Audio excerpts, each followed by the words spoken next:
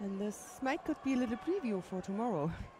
Russia That's against right, Georgia. absolutely. The heavyweight contest that you're watching now could be the team event contest tomorrow.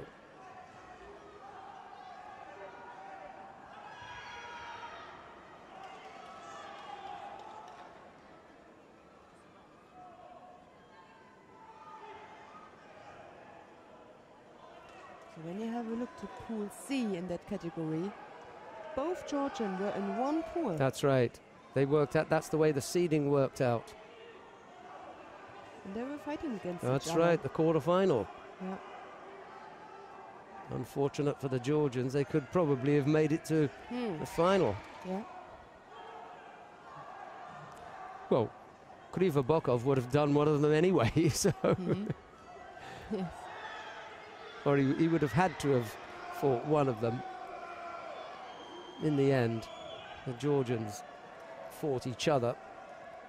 And there is the Georgian on the right-hand side, Zakariadze. And the Japanese as well,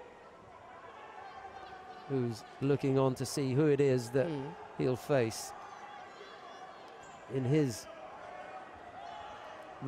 bronze medal match, because we've got the two semi-finals going on now. Ulizibaya Durenbaya of Mongolia is up against Ruan Silva, so both the losing, well, both the repechage winners are waiting for the semi-final losers. That's right. Georgian gets turned here, Krivobokov, Osai Komi.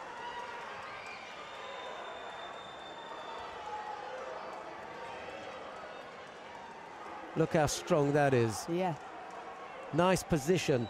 Look at that lovely Kezigatami position, isn't it? Really good. Look at his eyes. Yeah. He really wants to go for it.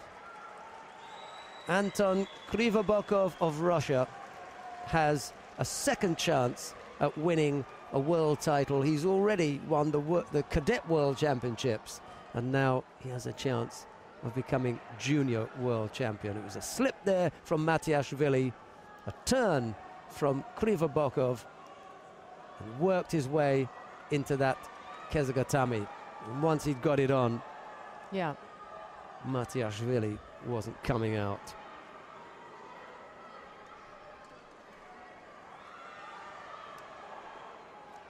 So, one of the finalists we know